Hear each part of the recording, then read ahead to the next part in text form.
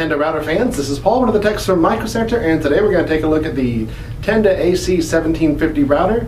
Today we're going to take a look at how to take advantage of the USB storage ports that are on the router. Let's get started.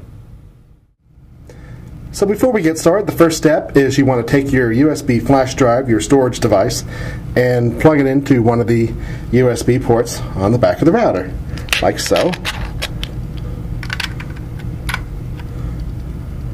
Alright, and the next step takes place inside the computer, so let's switch over to that.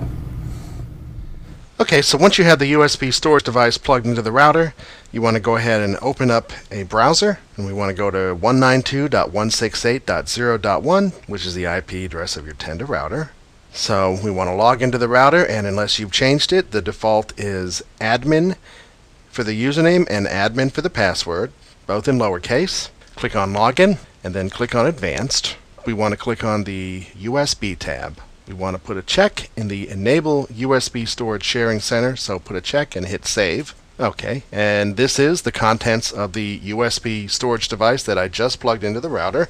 So go ahead and click on Add, and you want to use the same login information that you use on the computer, and that will tie it to this particular user account. Click on OK.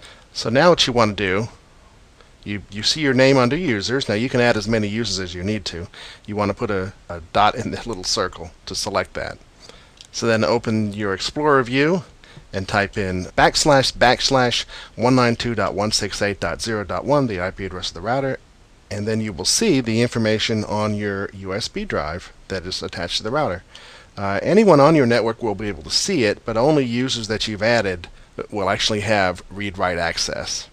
Alright, so that's how to enable and use USB storage devices on this Tenda AC1750 dual band router. If you have any other questions, come visit us at www.microcentertech.com or visit our no-wait chat service at chat.microcentertech.com.